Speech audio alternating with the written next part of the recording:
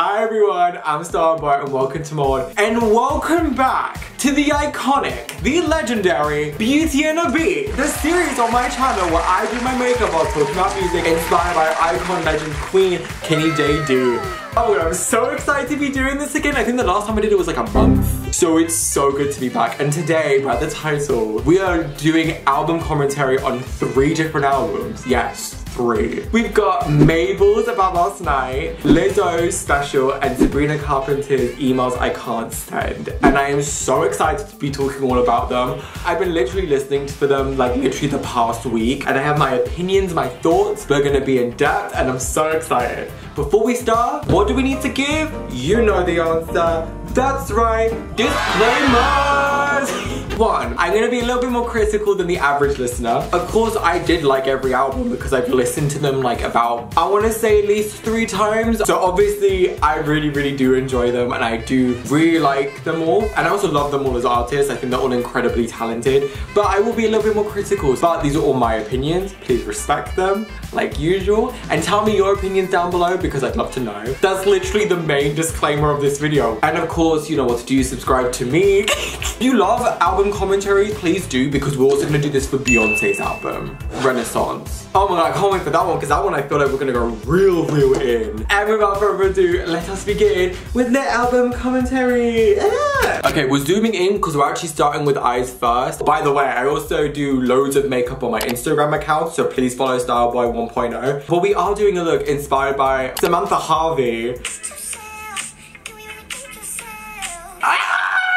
Let's start off with the albums now, and I'm actually going to do it in order of listening. So I actually first listened to Mabel's About Last Night. Now, if you don't know who Mabel is, you probably do because you probably heard the song, Don't Call Me Up, I'm Going Out Tonight, Feeling Good, Now You're Out of My Life. Or you've seen the TikTok meme that's become a thing. This week, a hot new bombshell enters the villa. Don't call me up. I'm going out tonight, feeling good. I was kind of excited because I did like her first album. I wasn't obsessed with it. And I think with hers, I expected to like it the least, to be honest. So I was like, okay, this is why we're gonna listen to it first. But actually, it's an unexpected fave. Oh my god, it was so good. And I actually really liked the first half of this album a lot because it's just giving me the summer energy I need to. Does it also sound like every song should belong on the Love Island soundtrack at some point? Yes. Who's watching it this year, by the way? Because I'm not. The best season was with Mora. Icon, legend. I just really enjoyed it and I wasn't expecting to. And we start off with Animal, which is a living icon. Oh my god, I was like dancing my ass off to it when I first listened to it, and honestly, it's kind of one of my favorites. I'll get into like my top 3 and bottom 3, but like, it's just such a good song, and I can't stop listening to it. Now, I have this thing, I love the idea of like, Manny by Nelly Furtado, I love the lyrics of it. You know when she's like so powerful that like no one can stop her? Like that, it's the same with Carrie Underwood's For Everyone Else, which I'm obsessed with. So when this song had the same kind of lyrical content, I fell in love. I was obsessed. Of course I would be. My gay little ass was like, women in power. Hell yeah! Honestly, like, it's still one of my favorites, and I'm actually inspired to do like a Halloween-esque video to it. And I feel like if a song inspires me in that way, then I'm gonna fall in love with it 1000%. The first 3 songs I loved, and I did feel like shy when I first listened to it. It felt like very first album Mabel. Like, I feel like it could go straight after like Boyfriend or like Don't Call Me Up kind of energy, like the production. So my prediction is that she did work with the same producer who worked with her first album. And I do still feel like, especially with Definition, which is another banger, she must have. And I also love how violins were kind of incorporated into like everything. Of course, that's because it's like kind of inspired by disco.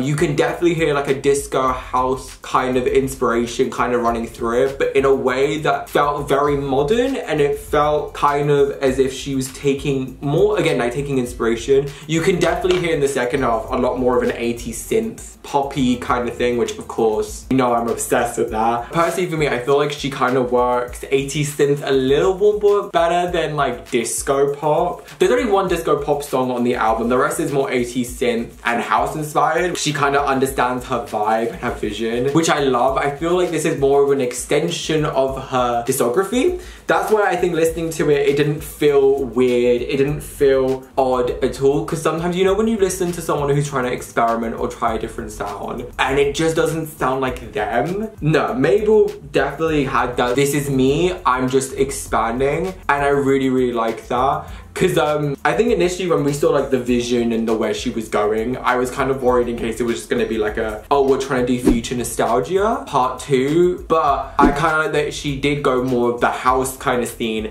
and then kind of went with more 80s synth for the second part, which we haven't gone through the second part yet, but I love it. The second part is also amazing. I also do like that this album is split into 2s because the interludes kind of separate it and it kind of almost has a little bit of a story involved. Not as much as like other albums, of course, but like I think there is a story of kind of like, you start off as like what you think the night out will be or what it actually is, and the second half is like, why are you on it? Or the downside of it, like midnight comes, or like it's like 4 o'clock in the morning and now you're just kind of dealing with the consequences of everything. And I feel like that's just so cool to have, and it shows depth. And I especially love When the Party's Over. Like, that song is beautiful and it's such an incredible production wise. We haven't heard something from Mabel in a bit. I do think it is one of those albums I just adore, and I didn't expect to love it so much. Also, I have actually been playing this album the most. Yeah, out of all the albums, this has been the most replayable to me. Like, I've wanted to re-listen to this album over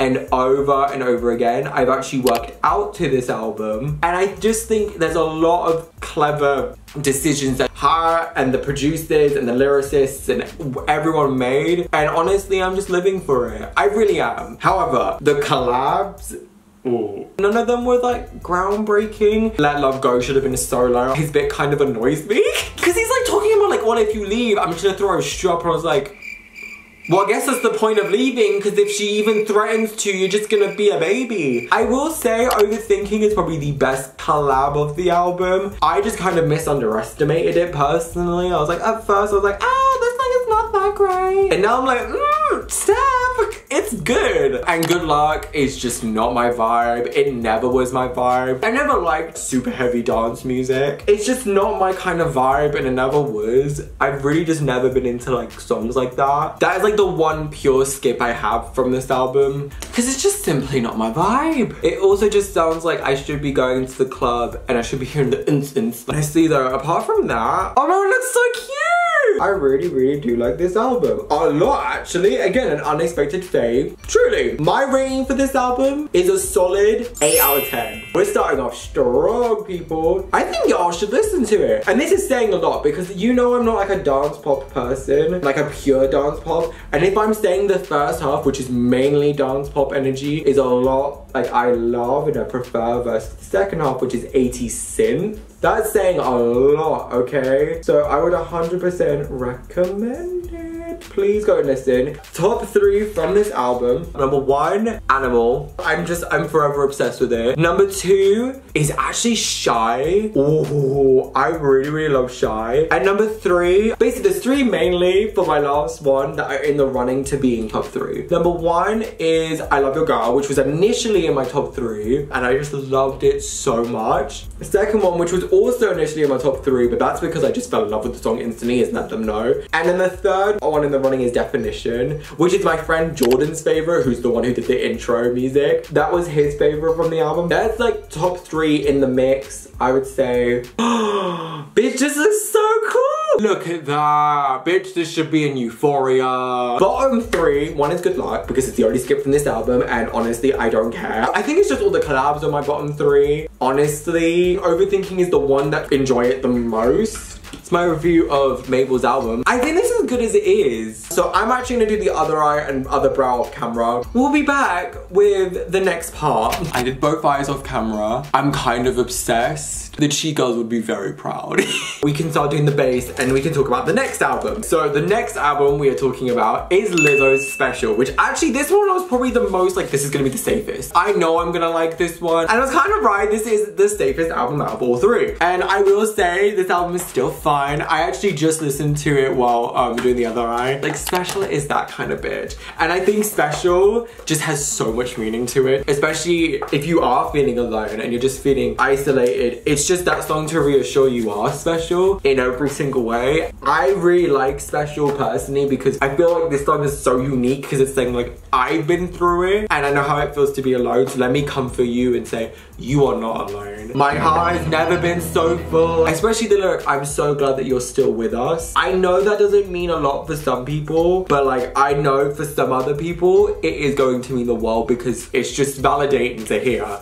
And reassuring, and lyrically it's such a fucking good song. Yeah, I just adore it and I think it's just so well done. However, also within the terms of safeness, this is the safest album out of all three. As in like, not just like, oh, a consumer listening to it is going to feel like I can listen to this and I know it's gonna be a good time. It's also safest as in like, this album is the sonically safest and to me maybe even lyrically safest. I mean, there is some development, but there's a lot of the same energy as in her previous album, which honestly, Cause I Love You is such an iconic album, and if you've not listened to Cause I Love You, please go and do so because you will not regret it. It's such an amazing album, and one reason why I think I loved it so much was because of how experimental she was in every single sense, especially production-wise. Granted, I don't think every album an artist has to be super experimental, but a lot of it did sound very similar. Now, granted, I'm a disco hoe. I love me some disco pop and some 80s, and you'll definitely see that through my favorites, but I think there's also like another song where they just blend into each other and it's like, oh my god, it's the same song. In that sense, I was like, especially coming from her last album, which was amazing. Not that this album wasn't amazing, but it did feel very safe. And especially lyrically, there was mainly like a couple of themes that we kind of stuck to. Also, I feel like if I'm talking about this album, I kind of have to talk about the whole ableist slur thingy with it, which I'm so glad that Lizzo actually listened to the disabled community and changed the lyric of the song. This is why we stan Lizzo in this household, because she actually listens to people. However, as much as that's happened, I still don't like girls.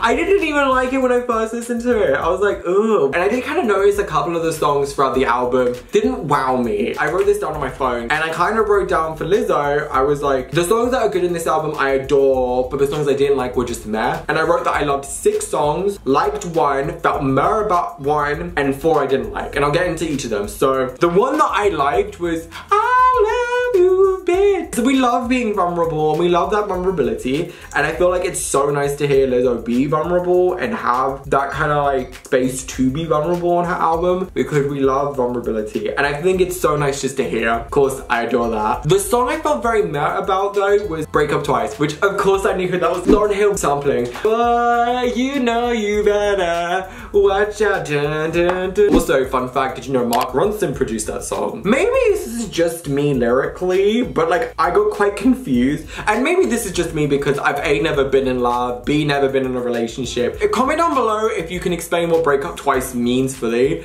But to me, I didn't really like it lyrically because like a toxic relationship, a little bit. You've been a dick to me, like you've made me cry in the car, my friends are giving you side eyes. I feel like friends and family always know, you know? So I guess in that sense, it's like if they know, then you should trust that. So it just feels slightly weird not totally listening and kind of just going like, wow, but that's just us being messy. And it just felt like a kind of stubborn song being like, well, I don't want to break up with you twice, so we're gonna have to work through this. Let me change that. There was another song that was like a like, which was if you love me, then you love all of me. It just wasn't a wow song, but it was a good song. The 3 I didn't like though, which are my bottom 3, haha. Girls Can Go in a Hole. That's like the one skip of this album. Coldplay.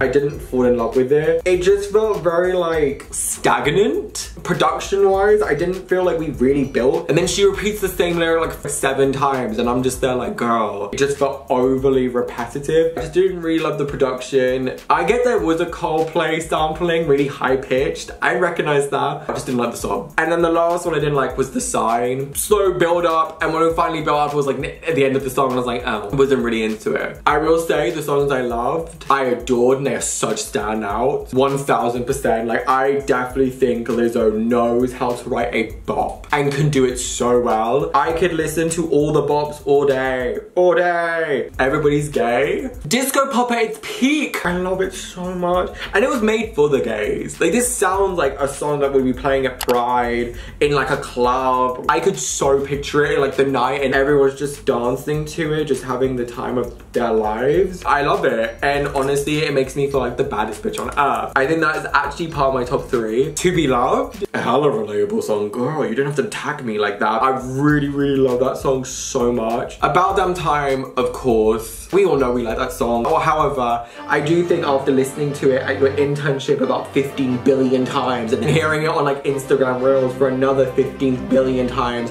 I'm kind of fed up of the in a minute I need a sentimental woman to plumb me up. But it's still a bop. I was still happy listening to it at the gym. Special. Again, I already gushed over Special, but Special is just amazing. And I just think and of course we can't forget Naked. We can't forget the icon that is Little Miss Naked. I think Naked is just so cinematic. I'm such a cinematic pop song ho. Like, if something even sounds slightly cinematic, I'm like, hello? So for me, Naked was just that, and I absolutely adored it so much. It was truly an iconic song. I don't know what else you want me to say. It's right, nothing, because you know I'm right.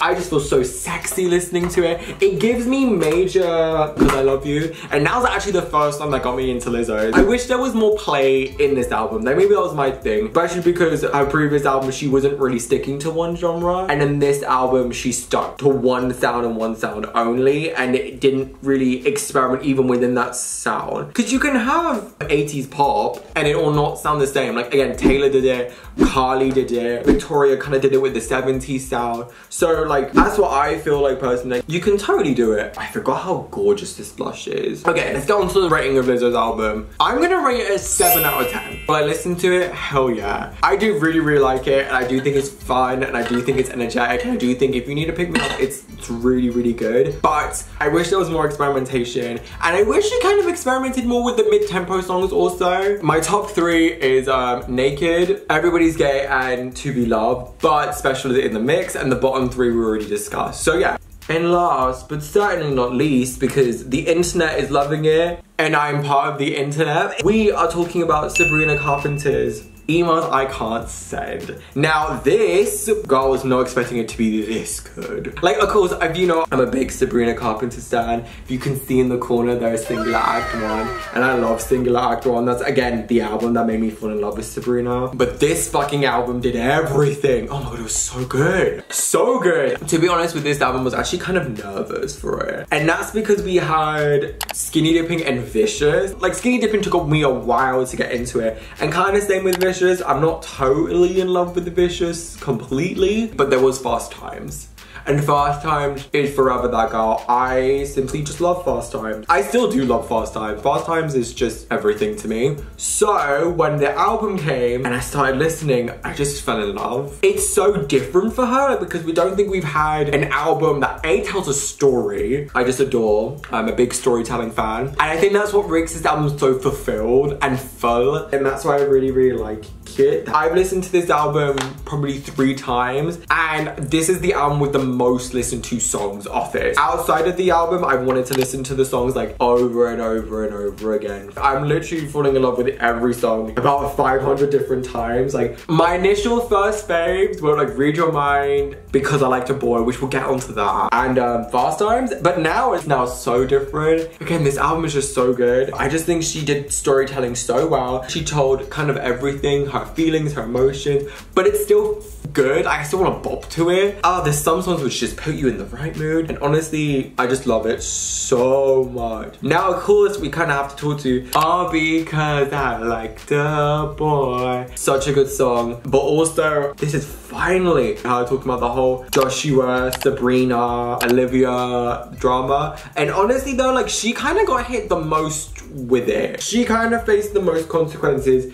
and she was right because she liked a boy. That's all she really did. She liked someone, everyone was slut shaming her, everyone was really against her, and can you imagine how detrimental that was to someone's mental health? That's just so bad. And I feel like everyone else kind of has that, like, oh, like, we forgive them now. Like, Joshua definitely has. Olivia, like, people are like, we still love you. So I'm hoping with everyone liking this album that Sabrina gets the same, because honestly, my girl deserves it heavily to me. Also, just sonically and like production wise, yes. And the music video, the circus theme with like the glamour and like, oh, she looks so good. Oh my god. I think with this era the most compared to the other two, just because with Mabel's I didn't really know about the music videos as much, and with Lizzo's she's only released one. Sabrina's music videos for this era have been ace. Skinny Dipping, which is actually a really cool music video. I really like it. I like the stitching and this collagey kind of effect. I thought it was really cool. And I love how it then transitions into the next single. Like, I thought that was so clever, because then it made you excited for the next single, which was Fast Times. It wasn't what I was expecting. Like, personally for me, I thought Fast Times was more like a city, kind of like, gonna ride our bikes and explore the city versus like a spy movie thing. But she looked so good. They're all just so good, and there's such good storytelling. Music videos also, which connects back to the album because that's a story within itself. So for every kind of music video having its own individual story, it just makes sense to me, and I really love that, and that's such a clever move to do as an artist to me. I really love that. I think it's just so cool. And she is so sexy. Oh my god. There's something about that feels super seductive, and I was listening to it on the train and I was just like, I feel like that bitch. Read Your Mind though is that bitch though. Read Your Mind. But honestly, I just love Read Your Mind. That was initially the first song that I kind of fell in love with, and it's still my favorite from the album. It's so fun and energetic. As you can tell, I really like fun pop. But also, the song next to it, Tornado Warnings, I also really love. Tornado Warnings is that really calming song for me, and it's also really catchy, and I just think it's such like a beautiful song. That's the thing, is the more I listen to this album, the more and more songs I'm just falling in love with. Even songs that like I didn't think, oh, they're gonna like grow on me, and then they end up do. Like, I think I Bet You Wanna is one of those songs here. Oh, I just think she's done so good, and I really don't have much criticism to say. I really like it. I was gonna say album of the year, but like we still have so many other albums to listen to. Like, we got Arena's coming out, and we got Beyonce's as well, and those two are so highly anticipated. So, top 3 from Sabrina. Obviously, it's Read Your Mind, Tornado Warnings 1000%, and at the moment, although this would definitely change your mind, it's between Fast Times and Bet You Wanna. But we don't know, we could be going in a different direction. And bottom 3, now with the bottom 3 for this one, it's not that these are bad songs. Oh my god, no. I still will listen to them and I still like them. They're just like the ones I wouldn't gravitate towards the most. So my bottom 3 are How Many Things, Bad for Business, and Vicious. However, I will also say I love Decode. Decode makes me really sad though. Like, I want to cry listening to Decode. There's like a sense of like empowerment and like being strong within yourself, because like, yes, I'm over you now. I don't have to deal with all this work, especially because it feels unnecessary. So like, that's great. But the laughing at the end and like, oh my god, it's like, oh, we're gonna keep this for the future. It just makes me want to cry.